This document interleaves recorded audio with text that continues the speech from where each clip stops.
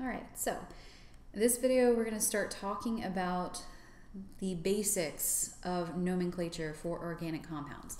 Now, the nomenclature that we have done in the past, it's pretty simplistic. This has a lot of rules to it. So there's a lot of rules, and basically you have to follow these rules to ensure that you get the correct name, and that whenever you have that name, it's correct so that the person knows exactly what you're talking about. Because with organic compounds, you can present those compounds in different ways.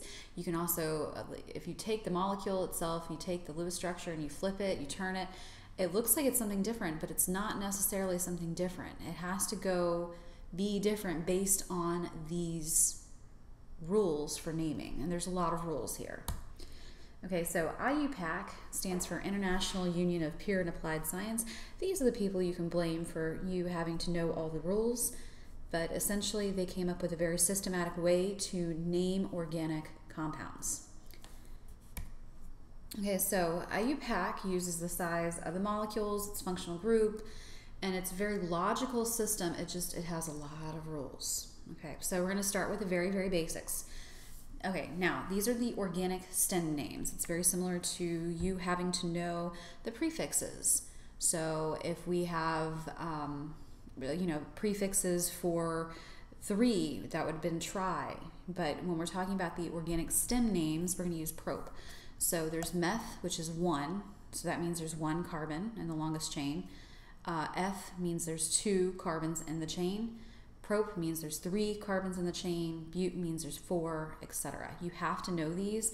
You should not see anything past 10 on the IB papers, but occasionally you'll see maybe 1 or 2 pop up in the homework that has 11 or maybe 12. But you do not need to know those for the test. All right, so methane, propane, octane. So let's go ahead and see what these compounds look like. So what's the formula for the compounds? So what we're going to do here, we're actually going to draw these out. Now methane, meth means that there's 1 carbon.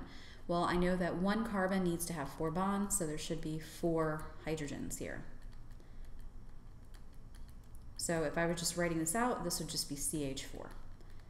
And there is no skeletal structure for this. That would not be appropriate. All right, propane, that means that there are 3 carbons in the chain. Okay, so now surrounded by hydrogens.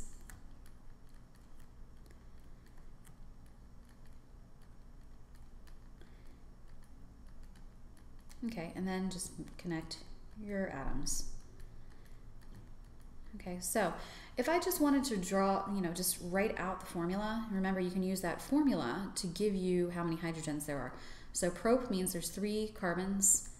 Okay, the formula is 3 multiplied by 2, so that's 6, plus another 2. So that would be 8. Okay, now octane, instead of drawing out the Lewis structure, let's go ahead and do the skeletal structure.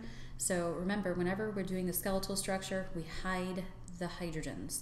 So here's our first carbon, 2, 3, 4, 5, 6, 7, 8.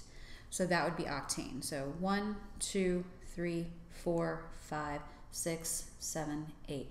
Every time you see that little, the joint right here, that's a carbon. And then when you get to the end, that is also a carbon. We just hide the hydrogens. So again, if I wanted to know how many carbons and hydrogens, oct means 8. And then to get the number of hydrogens, 8 times 2, 16, plus another 2, 18. Okay, so those are just basic compounds. So if we're talking about the alkanes and we're looking at unbranched alkanes, it'd be methane, ethane, propane, etc. So let's look at the rest of the rules. Okay, so you need to know the stem names. Okay, you also need to know the root. So if we're talking about an alkane, all single bonds, it's going to end with ANE. If there was a double bond or a triple bond, it would end with a different ending. So double bond means that it's ending in ene, E-N-E. And then a triple bond means it ends in "-ine", Y-N-E. Okay, for a branched hydrocarbon, what you're going to do is you're going to find the longest continuous chain. So essentially what you're doing, let's say that I have a compound, looks like this. Okay, now I have branching on here, okay? What you're gonna do is you're gonna put your pencil down and you're gonna count through the chain, and if you can get through it without picking up your pencil, and that's the longest chain, then that's gonna be your stem. So, let's see, 1, 2, 3, 4, 5. So I didn't pick up my pencil there, it was 5. So let's go ahead and let's do it again from here. 1, 2, 3, 4, 5. So it's still 5. So you're gonna count with your pen or pencil, and then do not pick up your pencil. Okay, so if you pick up your pencil, it's part of a branch.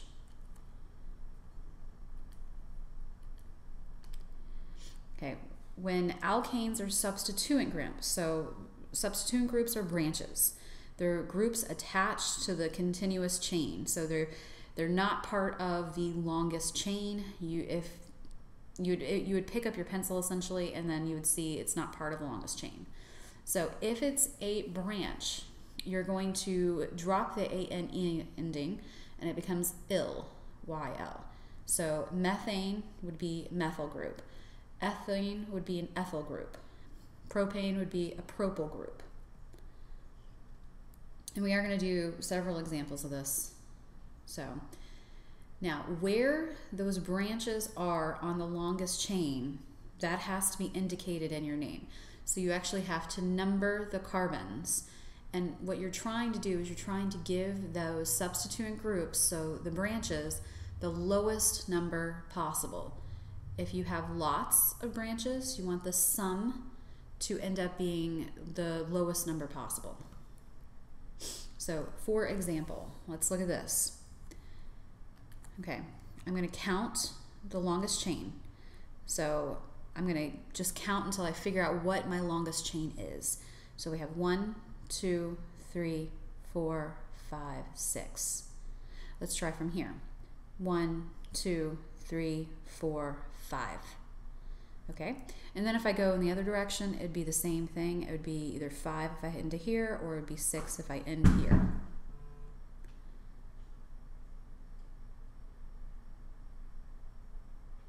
Okay, so this means my longest chain is 6. Okay, so that's going to be hexane. Now I've got a branch coming off of that hexane. So that is going to be CH3, so that's a methyl group. So we have a methyl group on this. We have to indicate that we have a branch that's methyl. And then we also have to number it. So what you want is you want it to give it the lowest number possible. So 1, 2, 3, okay? If I number from this direction, it goes 1, 2, 3. If I number from this direction, it goes 1, 2, 3, 4. 3 is lower, so it would be 3-methyl hexane, no spaces. Dashes are going to be used to separate numbers and letters. Okay. Substituents, so the branches, you're going to put them in alphabetical order. So let's say that you had a methyl and an ethyl. The ethyl would be first in the name. Okay, if you add a prefix, so let's say that you have 2 methyl groups, it becomes dimethyl, okay? And you are not going to use that as part of your alphabetical system. So it's still the methyl that matters here.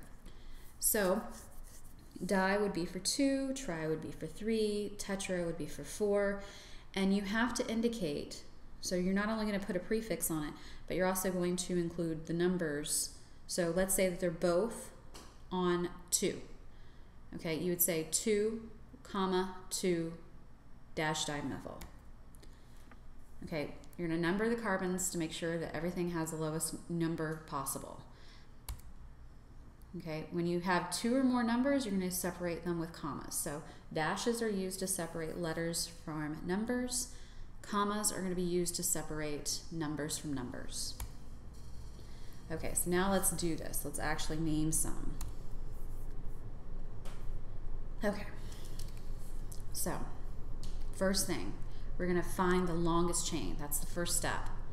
So 1, 2, 3, 4, 5. That's 5. Okay, so now let's go down. 1, 2, 3, 4, 5. It's also 5 that direction.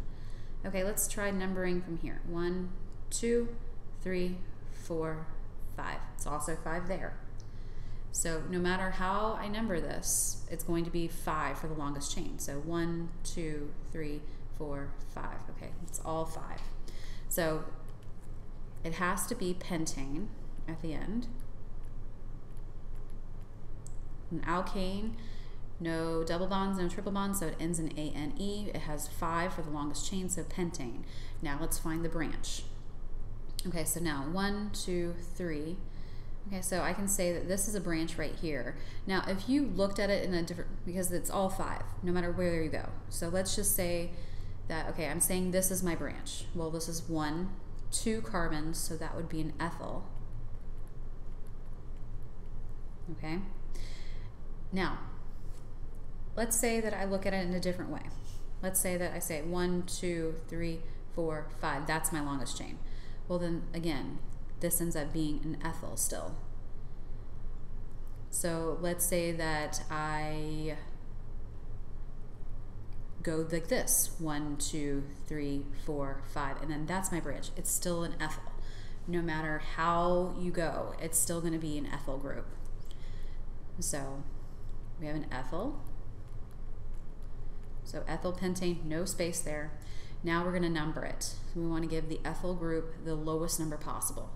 So let's say that I do this. 1, 2, 3. Okay, so that would be 3. And even if I numbered it differently, let's say that I go like this. 1, 2, 3, 4, 5. So that would still be 1, 2, 3. It's still 3. No matter how you count this, it's still going to end up being 3. So it's 3 ethyl pentane. And remember, dashes are going to be used to separate numbers from letters. Now let's look at this. Okay. Find the longest chain first. So we go 1, 2, 3, 4, 5, 6, 7. Okay. 1, 2, 3, 4, 5, 6, 7, 8, 9. Let me just check that again. 1, 2, 3, 4, 5, 6, 7, 8, 9. Okay. So that's 9. Okay, let's try numbering like this. 1, 2, 3, 4, 5, 6, 7. Okay, 9 is still the longest. If I go from here, let's say 1, 2, 3, 4, 5, 6, 7, 8, 9. So 9 is going to be my longest chain. So that's going to be non. All single bonds, so ane. Okay, so now my longest chain goes from here to here. So this means this is part of a branch, this is a branch, and then this is a branch. So those are my branches. So right here I've got 1, 2 carbons, that's going to be an ethyl. Okay, and right here I've actually got, this is a branch, this is a separate branch. There are 2 branches here. So that means I have 2 methyls, because I have each 1 carbon. There's 2 of them, so I have to include a prefix, so it's going to be di. Okay, now I have to number them to give it the lowest number possible. So I can number from this direction to this direction, or I can number in the opposite direction, so starting here. So let's start from here first. 1, 2. So now I would be 2, 2, because there's 2 methyls. You have to include a number for each one. 3, 4, 5. Okay, let's number from the other direction and see what happens. 1, 2, 3, 4, 5. Okay. 6, 7, 8, 8. Well, 2, 2, 5 would be my lowest number set. So those are going to be my numbering. So 2, 2, 5. So it's going to be, now we've got 2 different groups. We've got ethyl and methyl. which one comes first in the alphabet? E. E versus M, not the D. So E is ethyl. Okay, there's a 5, that's the number. So 5 dash ethyl. Dashes separate numbers and letters. So dash, because we separate the numbers from the letters. And then the position for these would be 2, 2. So 2, comma, 2. Commas are used to separate numbers. Dash, dimethyl.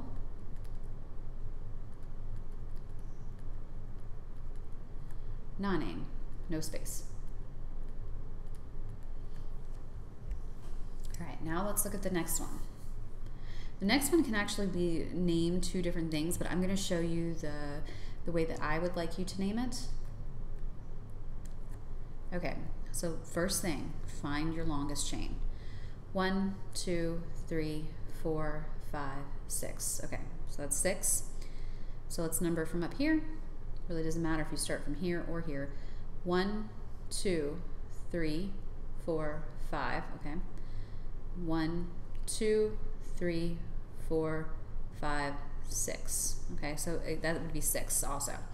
Now, so 6 is going to be my longest chain. But what's my branch? Because there's actually 2 different ways to look at it. So you could say this, that would be a branch, but that looks funny. This is actually called something very specific that IB does not require you to know. It's called isopropyl. Or if we look at it from the other direction, still 6. So 1, 2, 3, 4, 5, 6. So that would be a branch, and that would be a branch, and that looks a little bit more familiar. So now our longest chain is 6, so hexane. Okay, now we've got a methyl,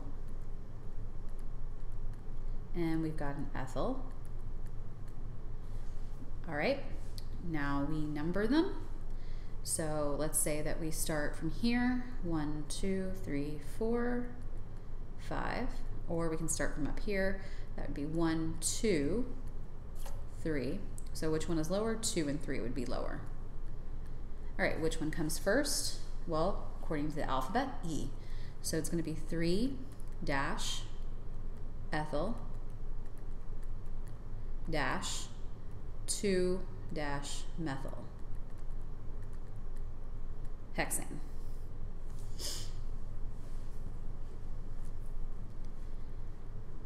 All right, now let's look at the next one.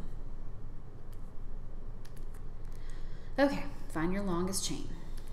So 1, 2, 3, 4, 5.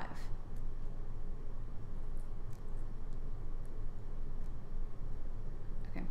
If I number from here, I don't think that's going to change much. 1, 2, 3, 1, 2, 3, 4, 5. So it's still 5. Okay, so now we've got pent. Oh, pentane.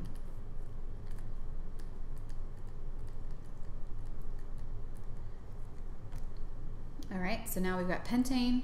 We've got, let's say that we look at it from this way. 1, 2, 3, 4, 5. Okay, so this would be a branch, this would be a branch, this would be a branch, this would be a branch. This is still part of the chain. So we've got 1, 2, 3, 4 of the same group, and they're all methyls. So 4 would be tetra,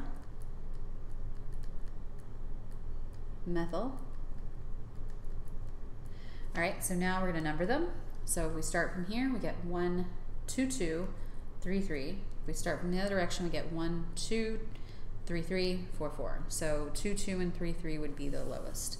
So it would be 2, comma, yes, 2, comma, 3, comma, 3, dash. So, oh, not 4, sorry. 3, 3. Okay, so commas are used to separate all the numbers, dashes are used to separate numbers from letters. All right, so now let's name these, because you're going to see a lot of these on the IB test. So right here, it looks like it's just a straight chain. So 1, 2, 3, 4, 5. 5 would be pent. All single bonds, so just pentane. All right, so this one has branching. We've got parentheses in there, so I like to draw it out. And let's just draw the skeletal structure. So 1 CH3. This carbon is going to be bonding to 1 hydrogen, but it's also bonding to a CH3.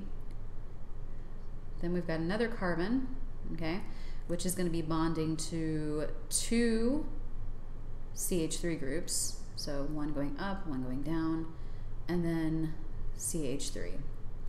If you want, I can also draw it the other way, so CH3.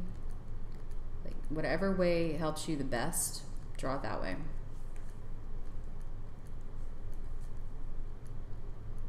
CH3, carbon,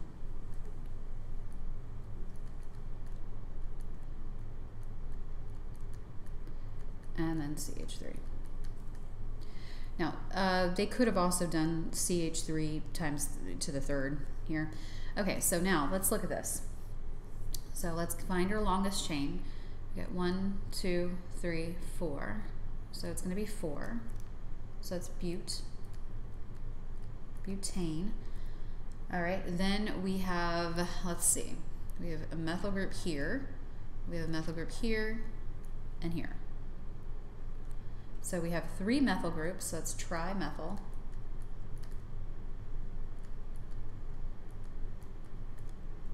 And then we have to number them. So let's start from here. 1, 2, 2, 3. If I number from the other direction, it would be 1, 2, 3, 3. So we're going to go with the 2, 2, 3. The sum should be the lowest number possible. So 2, 2, 3 dash trimethylbutane.